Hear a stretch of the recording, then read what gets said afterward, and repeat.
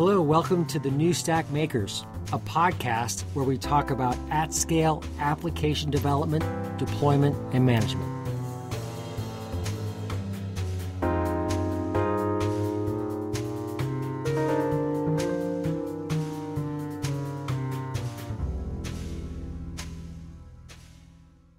Hey, it's Alex Williams of the New Stack here at MesosCon on a Friday morning with Paul Dix, the co-founder of InfluxDB, and we're here to discuss the tech stack. But before we do that, Paul, good to have you here, and perhaps you can tell us a little bit about InfluxData, the company that you're the founder of. It's actually, you're the founder of InfluxData. Yeah, so started the company with my co-founder back in 2012. At first we were building a SaaS application for doing real-time metrics and monitoring. Right. We went through Y Combinator in 2013, and that product wasn't really taking off, but we saw that people were really interested in the infrastructure that we were building behind that application. So basically what we did is we took that infrastructure and we started open sourcing it as InfluxDB, the time series database, and then we built the other components of the stack over time. Excellent. And so today you're here at MesosCon and you're going to be discussing the tech stack. Can you tell us what the tech stack is? Yeah, so the tech stack is our platform for working with time series data. I basically backed into the name. Like I liked tick because I had done work with time series data in finance, and a tick is basically like one like stock trade or whatever in a time series in finance. So I thought, oh, it's for time series, so if the acronym was tick, that would be cool. That's probably where the name the ticker tape comes from, huh? Yes, yeah. So basically what we saw when we first released the database, over the next 6 months as people started using it, we saw that people had to solve common problems, right? They had to collect the data, they had to store it and query it, they had to process it and monitor it, and they had to visualize it. So basically we built a separate component for each of those things.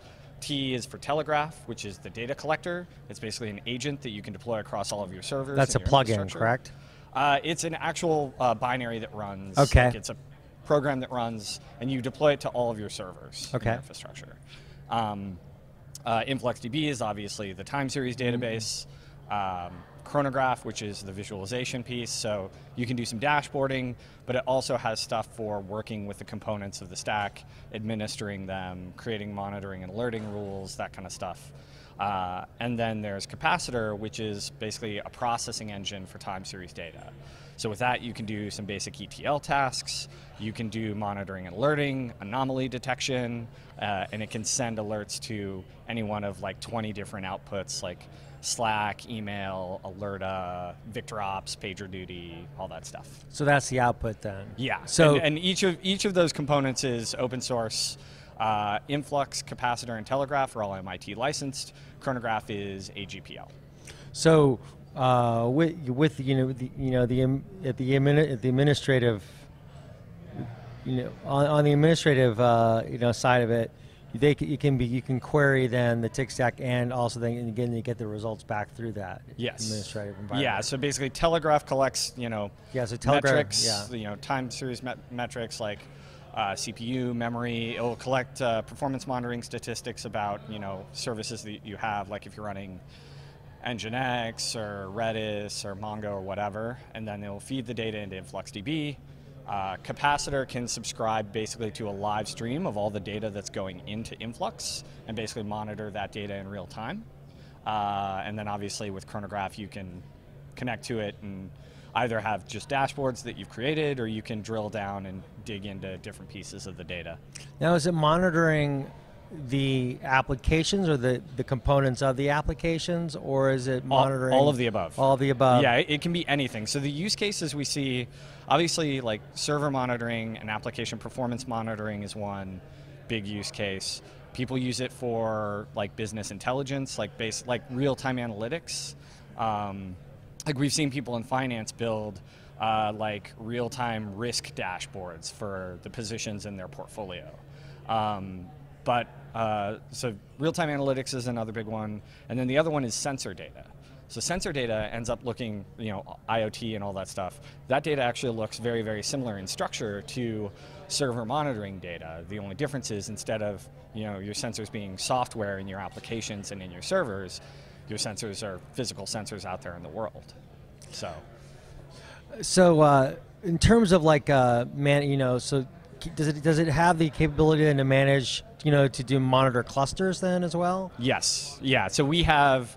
We have people monitoring their entire setups with it. So people doing monitoring for, within AWS, their own data centers running Mesos, right? That's why I'm here, is because I'm going to be talking with a guy from Oracle, Oracle Data Cloud, about how they're using Influx to monitor, and the tick stack to monitor their infrastructure. What's the fit with Mesos? What is that? What is the story there? There's nothing specific, just that we have, so within Telegraph we have plugins that can collect data about your Mesos installation, and we have plugins that can collect metrics from containers, servers, and basically it's just this is just the source. Yeah, exactly. Our goal is to essentially get data from anywhere we can and get it into the system so that you can then get intelligence from it, right? You can get insight, you can create monitoring and alerting rules and all that kind of stuff. Does the data, so once you're collecting this data and you're analyzing it, and this is really for real-time usage, but also for batch data too, isn't it? Yeah, so Capacitor works both for stream and batch modes. So stream is great for that real-time alerting, but there are some things where you want to do a batch, you want to compare versus some previous period of time, or you only want to run the check periodically, right? Once an hour or once a day. Another nice one that Capacitor has is what we call a dead man switch. So basically that's if something stops sending data, trigger an alert, right? So if a server all of a sudden stops sending data, that's an indication that it's dead, it's gone away. So. Okay. So the data, is then able to be viewed through different monitoring platforms. Is that correct? And through PagerDuty, for example. So yeah, different alerting platforms. So it can trigger an alert and send that off to other systems, right? PagerDuty, Slack, email. There are a bunch of different ones we integrate with. So. Who are the people that you're finding are using this now? It's all over the place. We have customers globally, definitely users globally. There are people. There's no specific industry vertical, right? Systems administrators, are they? Software engineers, are they? All of the above. All of the systems above. engineers. Yeah. So all of the above. Usually, what we find is IoT is a separate use case. For in the IoT world and the sensor data world, that's primarily developers, application developers that are using it as a platform to build their IoT application. But the other common thing we see is on the monitoring side of things is the systems administrators and DevOps people will start off with it, and they'll deploy it broadly for server monitoring and basic application performance stats, and then they will expose it as a platform for all application developers within a company to use. So then basically application developers have a client library that they use in their code that sends data to Influx, which they can then monitor. I think the one company that really exemplifies that kind of metrics-driven application development is Etsy. So they have a lot of, on their Code is Craft blog, they have a lot of posts over the last, 8 years. They're talking about how they're basically instrumenting everything in their stack, right? Not just the servers, but any product feature that goes in, there's a metric that tracks it, and they can get insight into what's happening from there. So a lot of people who read the news tech are very interested in the technical architectures that companies like yourself are building. What is that technical architecture underneath the tech stack that you've developed to be able to provide this scale and be able to bring in these different services that integrate in a manner so these software engineers and developers all can use it? Yeah, so on the open source side of things, right, basically we've optimized Influx and Capacitor as much as we can to just be highly performant, right? We have people running a single large beefy server that are tracking hundreds of thousands of measurements per second. So we've tried really hard to make that really performant and really scale well vertically. How have you done that? Like, what have you done to make it performant and scale vertically? So the whole thing's written in Go. Okay. So one, we get a lot of wins just because Go's pretty fast. Right. But over time, the other thing we've done is Go has really, really good profiling tooling. Right. So you can profile your code and you can like reduce allocations, so there's less GC overhead. All sorts of crazy things. Like Go's been fantastic, and the thing is, like every release they have, they improve the garbage collector, they improve the performance. So we started the project, back in 2013, but over the years, like things have just gotten faster, not just from our efforts, but from the efforts of the Go team, just making it better. So that's on the open source side, and then on the commercial side, we have like a scale out clustering product. Right, so it's basically a two-tier architecture. It's just Influx Enterprise. It's basically the enterprise version of the database. And you can have n number of what we call data nodes, which can process queries, store data, all that kind of stuff. Okay. The interesting thing, at least for me, from a technical perspective, that we're going to be doing for this over the next 12 months is we're going to be migrating it to be kind of what I'd call like a cloud native architecture, so that it's going to be designed to be run in ephemeral containers, and we'll basically create different services for different pieces of the stack, right? So we'll decouple the write pipeline from the indexing pipeline, from the query processing pipeline, from the monitoring pipeline, and we'll be able to scale those independently. That decoupling is really a key. Why is that such a key to scaling? Well, what is it that will do for you by decoupling? So it does a couple of things. One, it lets us develop each different component with different kinds of velocity, right? There's some things that you can have really high velocity and the risk of deploying a bug is lower, particularly like in user interfaces, right? You want your user interfaces to have high velocity. But a thing like a database, you don't want that to have high velocity. You want that to be fairly static. Right. So it will do that. But the other thing is decoupling those things means you can scale each of those tiers independently, right?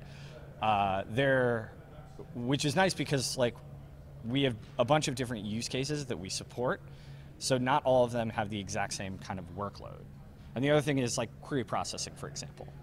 If you can scale your query processing independently, like a lot of our query processing is really just users across an organization that have real-time dashboards up. So what happens when they go home at the end of the day? You're not throwing that many queries at the infrastructure, so it's wasteful to have this massive infrastructure up if it's not being utilized. Exactly. And I've seen this in large Cassandra and large H-based deployments, where people will be running literally hundreds of servers, and they have the hundreds of servers not because they need those servers to handle the processing and the write workload or the query workload. They have it just because they have a ton of data at rest, and they just keep adding more and more servers to have more data. So the problem there is like the processing tier is actually intrinsically tied to the data storage tier, and the two basically scale in lockstep. Decoupling those means that you can have cheap data storage and very flexible, like ephemeral processing. What about an event-based architecture, or is this essentially a play on that? This is a play on that, yeah. This is definitely a play on that. Because, I mean, it's time series data, so a lot of time series data is events. When I think of time series data, I think of two different kinds of time series data. There's what I call regular time series, which is samples at fixed intervals of time. So sensor data looks like that. Server monitoring data, like CPU, right? You'll take a CPU reading every 10 seconds or every minute. So that's regular time series. And then irregular time series is like event-driven data. So that could be individual requests to an API, right? What was the response time? It could be trades in a stock market. It could be events in an infrastructure, right? Container coming up, container shutting down, alerts that get triggered, exceptions in an application, all that kind of stuff. We want our whole stack to work well for both kinds of data, right? Both for event-driven data as well as regular metrics time series. We're seeing a lot of interest in these function-based environments, right? Yep. Serverless, so to speak. Yeah. Does that have a role to play in your own architecture at all? In our architecture, not at the moment. Mm-hmm. It may in the future. The main role we would play is basically giving people visibility into how those things are performing and what those things are doing. Mm-hmm. So. Well, Paul, thank you very much. You have a presentation to give in just a little bit, but thank you so much for taking the time to talk with us. It's been really interesting. Look forward to hearing about the evolution of your own architecture and the maturity of the tech stack. Cool. So thanks a lot. Yeah, thank you. Great.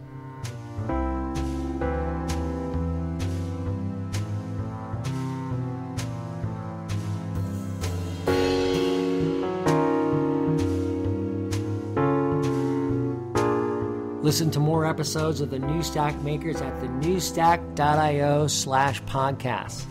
Please rate and review us on iTunes, like us on YouTube, and follow us on SoundCloud. Thanks for listening, and see you next time.